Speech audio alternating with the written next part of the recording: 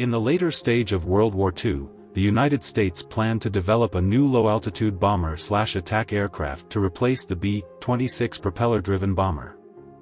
Although the latter was a classic model, it could no longer adapt to the new battlefield environment with the development of military technology. The new aircraft was initially named the Martin XA-45, and the A prefix indicated its primary focus on ground attack. After the end of World War II, the U.S. military modified the aircraft standards and renamed it the XB-51. The battlefield missions included low-altitude bombing and close-range air support. The Martin-designed XB-51 was a unique jet bomber that incorporated many new technologies.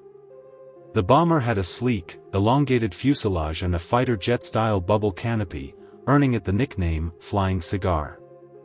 The aircraft had a mid-wing plus T-tail structure, with a unique wing design featuring a 35 degrees leading edge sweep and 6 degrees negative dihedral. To improve the wing's lift and maneuverability, it was equipped with leading edge slats and full-span flaps, and the wing angle of attack could be adjusted to allow the pilot to adjust the wing lift for shorter takeoff distances. The adjustment of the wing angle of attack was achieved by pitching the wing, as indicated on the aircraft body. The power configuration of the XB-51 was also unique, with 3 General Electric J47 GE13 turbojet engines, each with a rated thrust of 23 knots. 2 engines were installed in engine nacelles on the lower sides of the nose, while the third was installed at the rear of the fuselage, with air intake on the dorsal surface.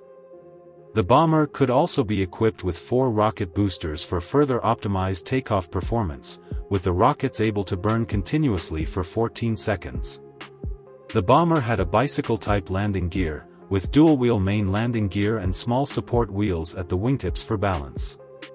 The crew consisted of only 2 people, the pilot and the bombardier/navigator.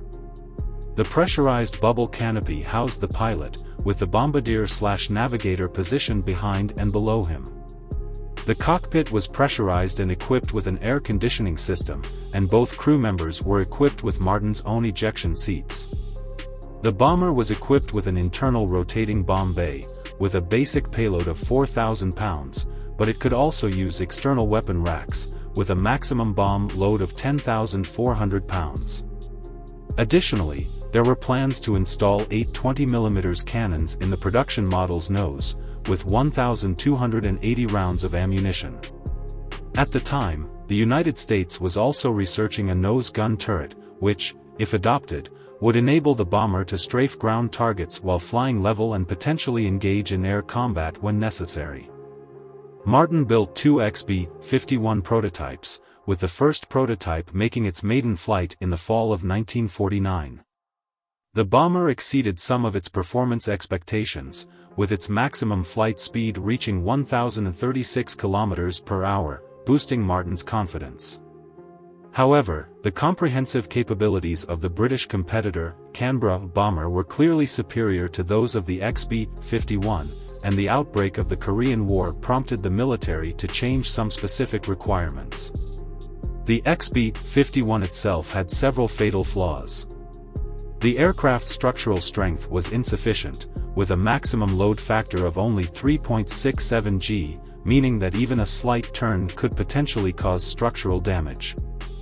While the 3 engines gave the aircraft a higher flight speed, they also consumed more fuel, resulting in less endurance than the Canberra bomber. The bicycle-type landing gear was unable to operate from unprepared airfields. The U.S. military ultimately had Martin produce the Canberra bomber, designated as the B-57, and the 2 completed prototypes were used for flight testing, with one of them appearing in a movie.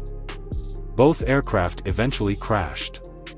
The XB-51 bomber had an empty weight of approximately 14,000 kilograms, a maximum takeoff weight of about 28,300 kilograms, a length of 25.93 meters, a height of 5.28 meters, a wingspan of 16.18 meters, a crew of 2, a maximum flight speed of 1,036 kilometers per hour, a cruise speed of 856 kilometers per hour, a maximum range of approximately 2,300 kilometers, and a maximum altitude of 12,700 meters.